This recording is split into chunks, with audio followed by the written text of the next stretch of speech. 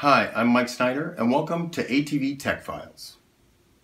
In this tech file, I'll be talking about the best way to play your ATV cymbal in order to achieve peak performance. We'll be comparing it to a Roland CY15R and a Yamaha PCY155. Both of them 15-inch cymbals. ATV is a 16. First off, when playing the ATV, it doesn't matter where the logo is. It can be facing you, it can be off to the side, it can be all the way on the other side of the cymbal, because the cymbals can be played anywhere on the playing surface.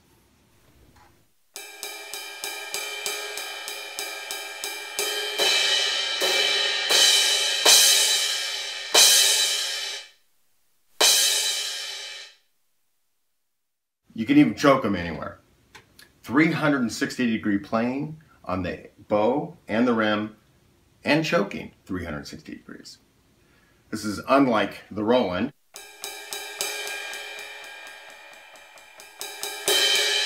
which only has a playing area of a little less than half, and that's the same with the Yamaha too.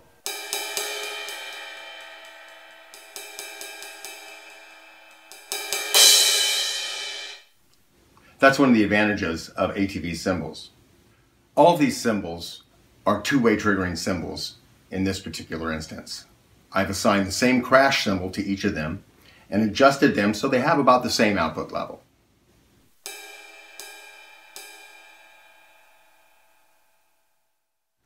When playing the edge, you have to remember all these cymbals rely on what we call a membrane switch.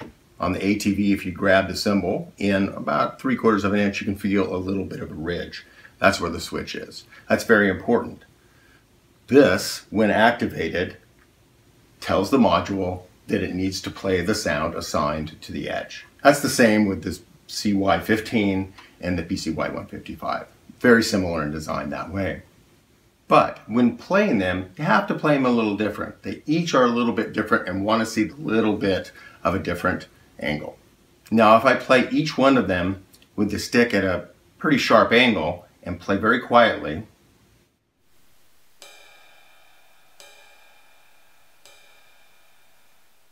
you'll see that even though I'm playing the edge of the cymbal, you're hearing the bow sound. That's because the switch wasn't activated. So you have to hit the cymbal with the proper angle in order to activate the switch and tell it to play the rim sound. On the PCY155 and the ATV series cymbals, that's a pretty shallow angle, about like this.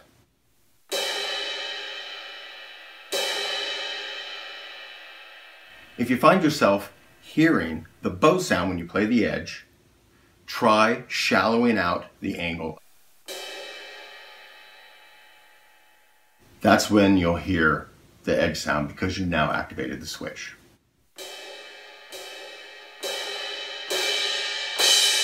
Another little tip, as I play louder on the cymbal, that angle is not as critical.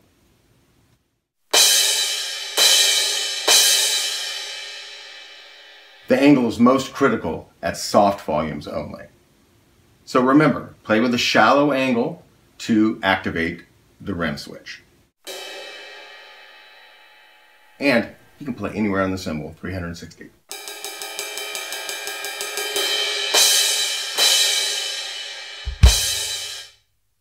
And there you have it, another tech file from ATV.